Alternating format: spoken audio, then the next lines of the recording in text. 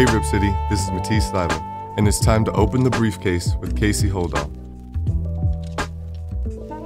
Greetings, Blazer fans, and welcome to The Briefcase, episode 109 of The Briefcase. I'm your host, Casey Holdahl, and we're a week out from training camp, and the Portland Trail Blazers finally have a new broadcast deal and a new streaming deal to announce 1 week before things get started with Media Day on Monday, a Monday from now, rolling into the start of training camp on October 1st. So we'll talk about that new media deal and hear from Trailblazers President of Business Operations, Dewayne Hankins, on this edition of The Briefcase. Before we get to the big news of the day about the new broadcast agreement and the new streaming agreement, I guess I should say as well, real quick, wanted to let you know too that FanFest is now locked in, scheduled for October 5th, presented by Daimler Trucks North America, Saturday, October 5th. Free event gives fans a chance to see this season's Trailblazers team as they begin the next chapter of Trailblazers basketball. FanFest, fantastic for the entire family. 2 o'clock start time to FanFest. Doors open at 1 o'clock. You have to get a ticket, where we prefer if you get a ticket. You're not going to get turned away from FanFest, but you should get tickets, so that way we know how many people are going to be there. You need to register in advance, so don't listen to me saying that you don't have to register. You absolutely do have to register. Trailblazers.com/FanFest. Seating is first come, first serve. If you're watching this podcast, if you're listening to this podcast, I almost guarantee you have been to FanFest before, you know about FanFest, but every year it's a great option to bring the family down to Moda Center, get a first look of the team, basically after they've only had 4 or 5 practices before preseason starts. So really, your first chance to see all the new players and all the old players on the court together before the preseason starts. Again, free event presented by Daimler. Go to trailblazers.com/FanFest to get tickets. And it's a great time. It's a great family event. As I mentioned too, it's first come, first serve seating. So if you get there early, chance to sit pretty far down in the bowl, sometimes as close as courtside. It's a great event. It's one of the best things we do. And every year it gets bigger, and a lot of times it gets better. So once again, FanFest, October 5th, Saturday, Moda Center. Doors open at 1 o'clock. Scrimmage starts at 2 o'clock. Check it out. But the big news of the day, the Trailblazers have a broadcast agreement in place, an over-the-air broadcast agreement, meaning you'll be able to watch games for free over the air, at least every game that's not nationally broadcast, which this year is 81 games. They have 1 nationally broadcast game this year, so you'll be able to watch every single one of those over the air, and a new streaming option coming directly from the team. BlazerVision is back, albeit in streaming form. So let's go ahead and talk about how you're going to be able to watch the Portland Trailblazers this season. From the press release, team has announced a new era of Trailblazers broadcasting, reaching an agreement with Sinclair Broadcast Group to launch the Rip City Television Network, a network of affiliates through the Pacific Northwest to serve as a new television home for your Portland Trailblazers, and the launch of a new paid subscription direct-to-consumer streaming service, BlazerVision, starting in 2024-25, that's this season.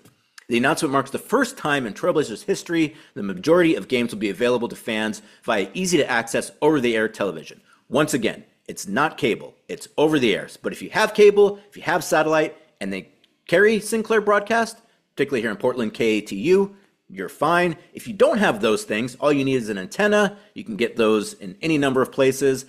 Set up that antenna. You get Blazer games for free, 81 nights a year. A whole new way to watch Trailblazers without having to pay a dime, which is pretty great. Though if you do want the streaming option, they have that for you as well at a very good price point as well.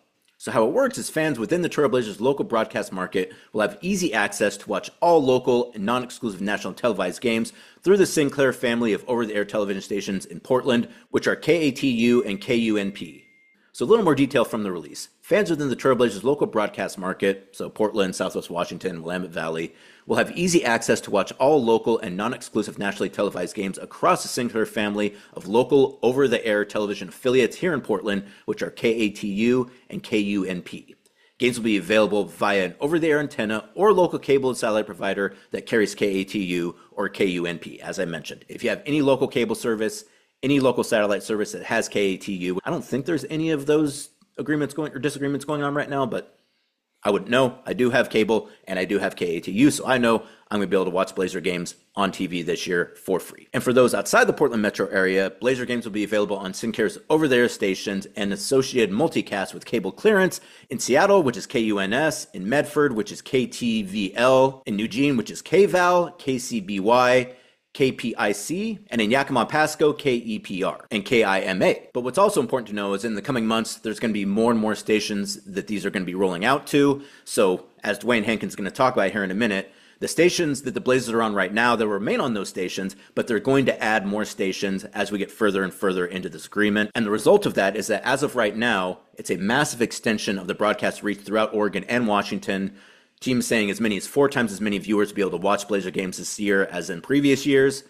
I know last year too, when they changed the tier that the Blazer games were on right before the season started, that made it really difficult for people to watch games. That will not be the case this year. There will be over-the-air options throughout Oregon and Southwest Washington. They're not all dialed in just yet, but they're getting closer and closer to those. More announcements coming. But if you're in Portland, Eugene, Medford, Seattle, anywhere where you're getting those stations, you will be able to get Trailblazer games. And that's a great thing. But if you're not able to get those broadcasts over the air, you will have a streaming option to utilize. I mean, you can utilize streaming option even if you do get the broadcast over the air. But the new BlazerVision will be available through the NBA app and NBA.com using any device that supports the NBA app or any web browser, which is included but not limited to iPhones, iPads, Android, Roku, Apple TV, Amazon Fire TV, PlayStation 5, and Xbox One. I imagine you have at least one of those things, if not multiple of those devices. If you don't, congratulations, you've managed to keep technology almost completely out of your life. I don't know why you're listening to this podcast, but I appreciate you going through the trouble nonetheless. But I imagine you probably do have one of those devices. The annual subscription fee for BlazerVision will cost $120 for the entire season or $19.99 per month. Fans signing up for a full season BlazerVision subscription by November 1st will also receive a pair of Upper Bowl tickets to a select Blazer game during the 2024-25 season.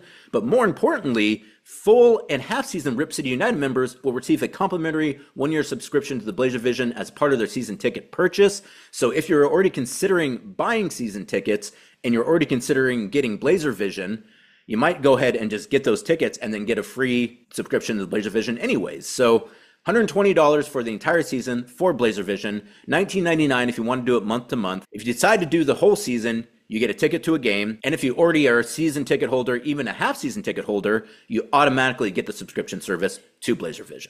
So you have now an over-the-air option through Sinclair and KATU and an option for streaming from the team known as BlazerVision. And that's really the direction that TV broadcasts are going in sports. RSNs, the business model for RSNs doesn't really seem to work all that much anymore now that so many people have cut the cord. People want options. They can get direct streaming or over the air. Portland Trail Blazers now making both those available to their fans. Again, it's been one of those things where, the broadcast situation has been such an issue for this team, and it's really been something that the team has been concerned about. I know this because having worked for the team for so many years, I know that it's always been a real point of contention that we want as many of our fans to be able to see the games as possible, and that just hasn't always been the case. Fortunately now, that will not be the case. You have 2 options, over the air and a stream provided by the team.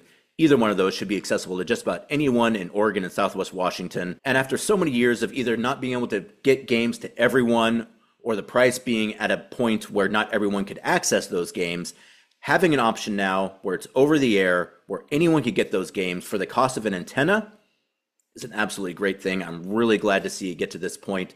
It's been one of those things where, we've had so much of an issue with our broadcast throughout the years that, I think maybe some people checked out, and we're going to talk to Dewayne about that here in a minute, just about the importance of having a robust broadcast in order to have a successful and healthy team.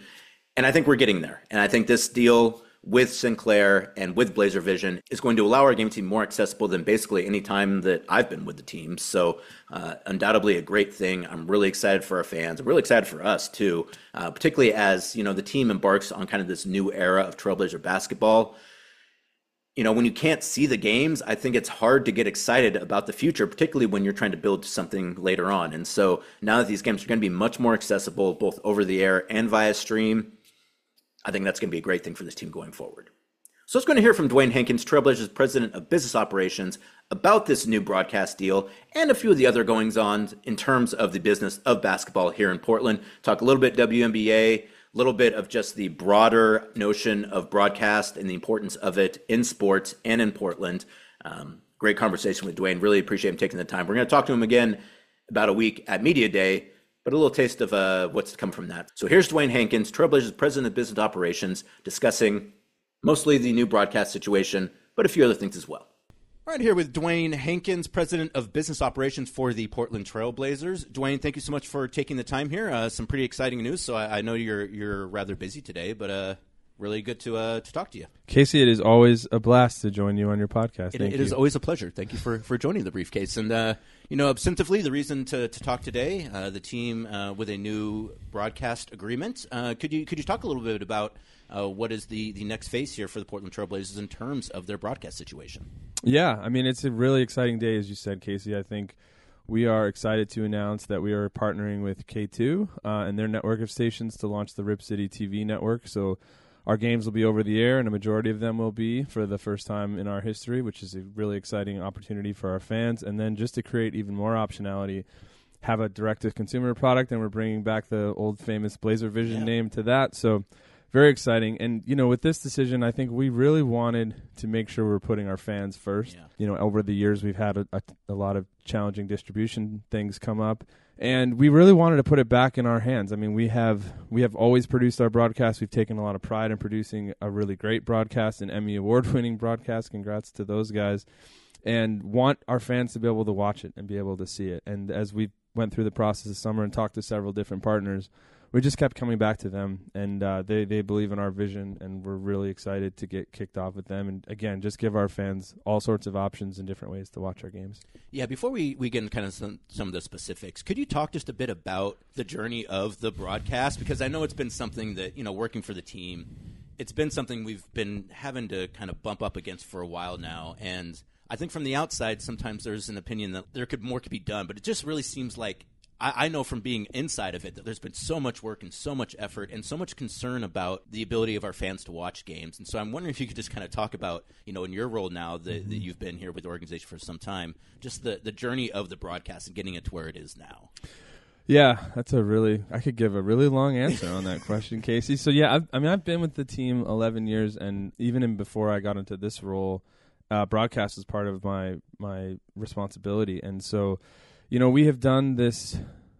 This is now the fourth time we've gone through a negotiation process on broadcast. I think, it's always been at the very end about our fans being able to watch their games. And if you go back to even NBC Sports Northwest, who was a great partner of ours, it was about how do we find ways to get our fans to watch the games. There was a point when I first joined the organization where we had most of our games on NBC Sports Northwest, but we had 15 games on KGW back then, and those games would always get highly rated, and we loved them. And we remembered, as part of the next negotiations with NBC Sports Northwest, they wanted to take all the inventory of all those games and try to get distribution. So it was always, okay, well, if it's going to help us get more distribution of all our games, let's try that. And then when we made the move over to Root, again, great partner of ours, it was about distribution. It was about the games being available to as many fans as possible. We were going to be back on satellite, DirecTV, all those things. And then as that relationship went on, the industry changed, the market changed, and it changed drastically, I think, in the last couple of years. And a lot of teams are dealing with the same thing that we're dealing with. But as we looked at it this year, and being able to end the agreement early with Root, we really wanted to just put our fans first, and we wanted to be out of the business of being sort of caught in between a distribution partner and a station. And so, again, knowing that we've always been able to do our games and do them well, we wanted to take that responsibility out and just make sure our games are available. Absolutely, and that seems like what this is going to provide. So Sinclair being the partner with KATU, so game one, I go to my TV, I turn on to KATU, and Portland Trail Blazers are on at 7 o'clock or 7:30, whenever our first game is. What time the game is, yeah. So that'll be some learning that'll have to happen for our fans. So I think what we're making sure we're doing is having the games as available as possible. So they will be on K2's .2 station. And so if you are an over-the-air customer, what that means to you is it's K2 is 2.1 or 2.1.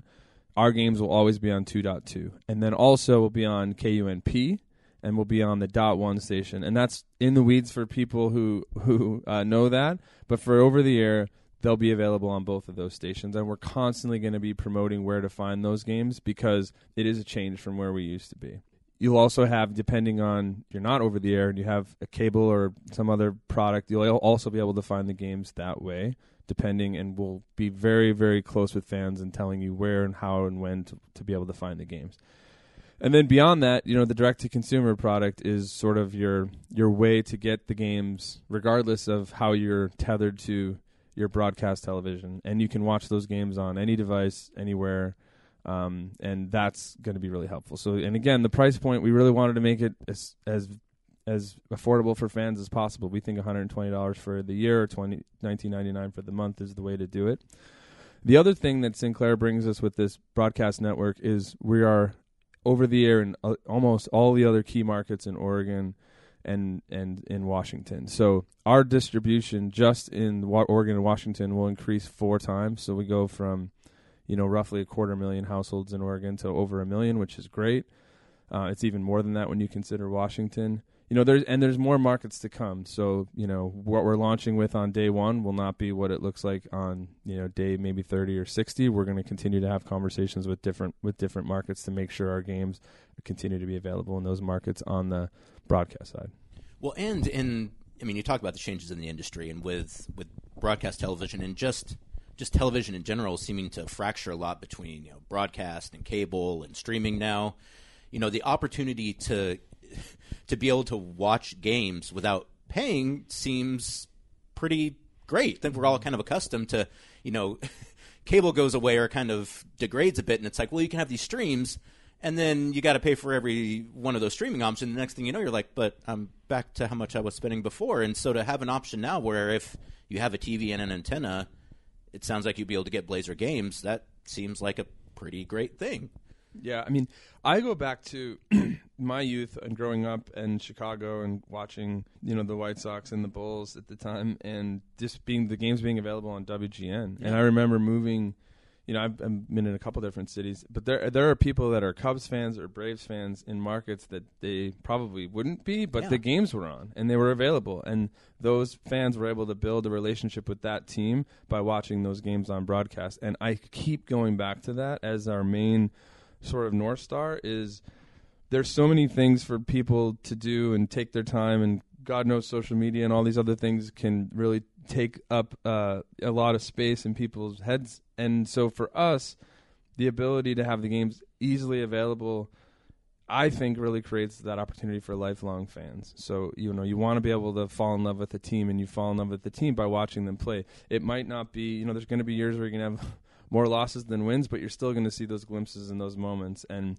we really want our fans to be able to experience that this year and see the things that we see on the court. And when you put them behind, the major paywall that we had last year, we saw, it's no secret, our ratings were decline was the biggest in the league.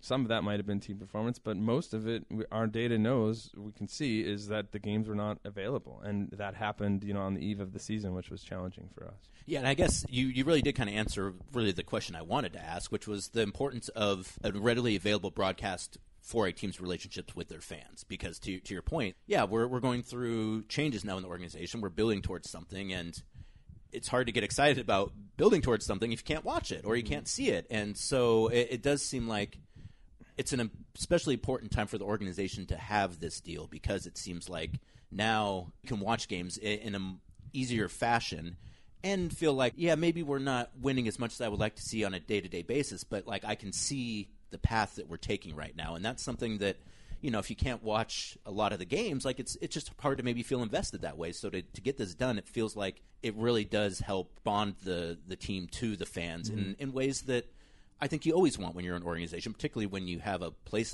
in your city or your community like the Blazers have. Yeah. We just actually talked about that last week, how, our team, Rip City's sort of the beating heart of this community, and we're the meeting place, and it's a 2.5-hour commercial for our game, for our product that fans can watch, and it brings people together. Like this is the only thing I think in the world where a game-winning shot happens and you'll lean over and hug a stranger next to you, right? So there's just this community piece to it, and we really feel like our games uplift the community. And so, again, when fans are at the center of a decision like this, you really want to create that opportunity for fans to be able to watch the games as much as possible and just do what you can to lift up the community. Let's talk about the direct-to-stream consumer option, because that's something that, even outside of the cable satellite issues, like that's something that fans have been wanting for a while now, and obviously a lot of different kind of competing interests and reasons why that can happen sometimes, but to have that available now as an option seems like, again, that's a reaction to where the market is at right now, which is, a lot of people are cutting the cord. Even though you can get the games over antenna, a lot of people, that's not necessarily the way that people interact with that content these days. So to have a streaming option that's going to be stable and dependable, and I've been around long enough to know we had one before that kind of went back and forth. So it sounds like this one, though, it sounds like it really is to a place where it's meeting, I think, the audience where they're at right now, which is they want streaming options. Yeah, and that's funny because you're right. We did have a streaming product back in 2012, 2013, maybe 2014. The challenge was always that streaming product was geared towards audiences who couldn't get Comcast, right? Yeah, and only had satellite distribution in their sort of remote areas that they were. The problem back then, and this seems like it wasn't that long ago, is that internet speeds weren't fast enough, yeah. and so the product just wasn't ready for prime time, and now it is. And I think again, it's just about optionality. Like I think fans want to be able to watch the games not just in front of a TV. They want to be able to watch them on a phone or a tablet or wherever. And so, again, just providing that option for fans is, I think, really, really important. It creates that connection. They can get to see those moments. It helps that I think both with the over-the-air deal and direct-to-consumer, fans will have more access to the trail. And I think the trail is a great way to see behind the scenes of how we do our, how we have our process. And basketball has done an incredible job sharing that. And I want our fans to be able to see that process more. And Root did show it before and after games, but again, it was that smaller audience, and now a larger audience gets to watch that, which I think is great. Yeah, and as someone who has just a small input in the trail, I do appreciate that because it's having worked for the team for a long time. I know kind of some of the concerns about kind of letting people into those areas and letting people see kind of some of the behind-the-scenes stuff. It's not an easy lift. Like there's always concerns about that, but the team has been really great about allowing that to happen, and those episodes have been great. They've been doing a fantastic job with those. I think the most recent one with Donovan Klingen's workout was I mean, like, I've never seen footage like that. Like, and I work for the team, so it really does open up some options. Are there more options in terms of kind of some of what the offerings are going to be from the team or from Sinclair in terms of additional kind of broadcast options or at least shows or things that they might be able to see on these new channels? Yeah, so they just hired a new GM at the station, Dean Dittmer. He came from Phoenix, and he had a really close relationship with the Cardinals down there. Sure. And really believes in the power of sport, and so we're going to have this whole new network that we get to operate alongside them, and there's plenty of opportunity for those kinds of content opportunities. So I mean we're still talking internally about what those look like, but the ability to have tons of different coverage about the Blazers, whether that's the trail or other shows that we concept and come up with, I think is really key. The thing that we know and we've learned, and you've seen it, Casey, is that fans, they can't really get enough content about the team, and so we want to make sure to do that as much as possible with this partnership. My understanding as well is that if you're a season ticket holder, you might have access to the BlazerVision. It sounds like maybe as a part of your season ticket holder package. That's correct, Casey. So half and full season ticket holders get a subscription to BlazerVision. I mean, that feels like the right thing to do, right? It does, but it's also a nice thing to do, I would say. But these are our diehard fans. These are the people that love the Blazers, and so that felt like the right approach. And then also, I mean, just to mention for fans who aren't season ticket holders, if you buy the package, you get 2 tickets to a game in the Upper Bowl. So again, just inviting fans back in who maybe it's been a couple of years, maybe you haven't been around the team, maybe you didn't get a chance to watch a game last year. We really want fans to be able to take in this young team that's that we think is really exciting. And getting the WNBA agreement squared away, I know that the team was a part of that, and it's not the exact same ownership, but to get that to the finish line and to have it here in the arena also seems like a great thing for fans going forward. And again, just kind of feeds into the broader notion that there's a lot of good things happening in terms of basketball in Portland right now. Yeah, that's one we've been working on for a couple of years, and again, we're just excited. I mean, the most exciting part is it means year-round basketball down here, right? So we'll have a Blazer season and then a WNBA season. And just to be a part of that is phenomenal. The Bethal family, the family that purchased the Thorns and is entering into the Portland WNBA, is a fantastic family. They're going to be a great ownership group. We're excited to partner with them on what that means for the city. And yeah, I think, again, it's just part of that narrative of building the right foundation and getting towards good things, and we're excited about it. In general, just outside of the broadcast piece, what would you say is just the general kind of status of the business right now for the Portland Trail Blazers?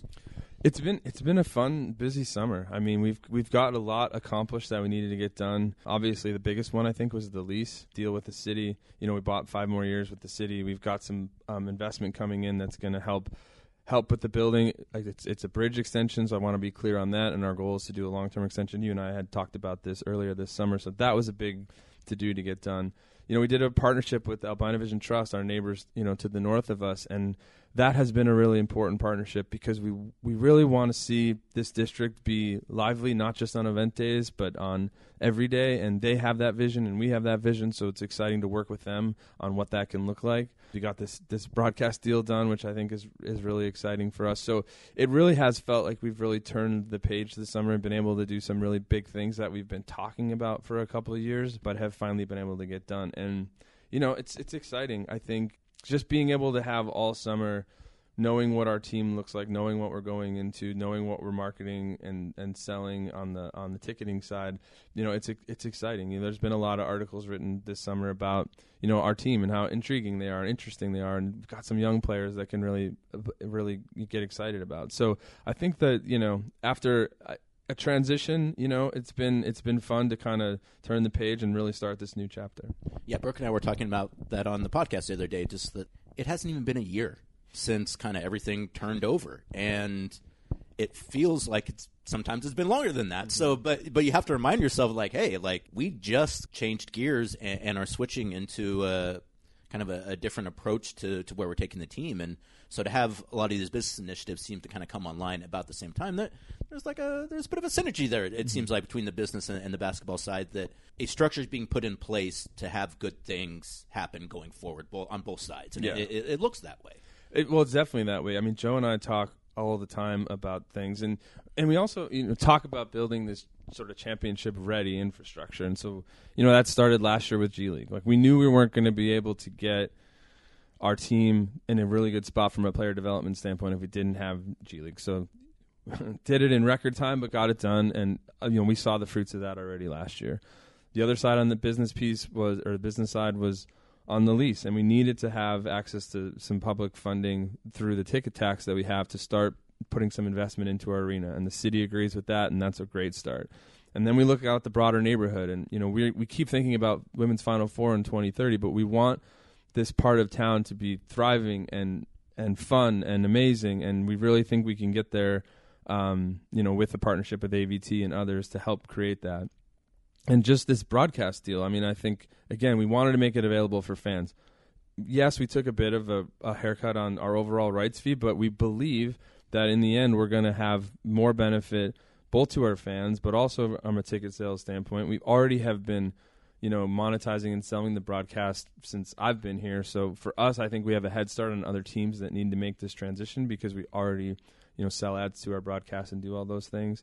So, yeah, it's not... the broadcast piece is exciting. A lot of the other work hasn't been maybe as outward-facing or as fan-facing. But Joe and I have believed, like, you start with the foundation. It's not really the stuff that you notice, but you change that up and you get that to where you want to be and you start seeing the fruits of that. And I think we're starting to get there, which we're excited about. Awesome. Well, Dewayne, thank you so much for taking the time. I really appreciate it. Anytime, Casey. So there you go, Trailblazers President of Business Operations, Dewayne Hankins, discussing both the new over-the-air broadcast agreement with Sinclair and the new streaming service, BlazerVision. I know the team is incredibly thrilled to have these options for the community. Again, like, this is something that's really weighed on the team for a long time, and it's something where it's even hard for me to talk about it sometimes because I know fans get upset about it, and understandably so, but there's this notion that the team, doesn't care about people seeing our games. Like, that is our lifeblood. If people can't see our games, we can't develop new fans, and that's what a team needs in order to stay successful. So, getting this broadcast squared away, it's going to be accessible for everybody. It's kind of the new wave of what we're seeing in the NBA in terms of broadcast agreements. It's what they're doing in Utah. It's what they're doing in Phoenix. It's what we're doing in Portland now. It's a great thing to get squared away before the start of the season. A little bit of time before the games kick into gear here in the end of October. But long story short, you know exactly where you're going to be able to find Trailblazers games this year, at least as of right now, and there's going to be more options as the season goes on, as they build out this network. And one of the great things, too, is we get to keep control of the broadcast. So Kevin, Lamar, Brooke, Michael, the entire crew sticking around. That's always been something that's been really important to the team, is to have control of the broadcast, because we feel like we know our fans better than anybody else, and we want to tailor our broadcast to our fans. And this allows us to do that. With this agreement, it has never been easier to watch Trailblazers basketball. This is the exact time where it should be easy to watch Trailblazer basketball. You don't want to have all these different impediments. As Dewayne talked about, you know, there's so many options in terms of entertainment for people that if you don't make your product accessible, you're going to get left behind. You know, and, you know, credit to Dewayne, too. He even mentioned, and he was like, you know, our ratings dropped significantly last year because fans couldn't see our games because they changed the tier that we were on right before the start of the season. So now to go from that situation where there were so many fans that didn't have access to our games to the situation we're in now, which is there's going to be an unprecedented amount of access to our games, is really I'm really happy for the team, but I'm really happy for our fans. I know it's something you guys have wanted for a long time. It's something, as I said over and over, has been weighing on this organization. So it's nice to get this thing squared away and get an option that is available to basically everybody if you have an antenna or if you have a device that allows you to stream. And that's going to do it for this session of The Briefcase. Thank you so much for joining me, as always. As I mentioned, 1 week out from Media Day, 1 week and a day from the start of training camp. We'll have plenty of coverage from Media Day and from the first days of training camp right here on The Briefcase, also on the Blazers Balcony and Section 113. So subscribe wherever you get your podcasts. Thank you so much for joining me, as always. I am Casey Holdahl. Go Blazers.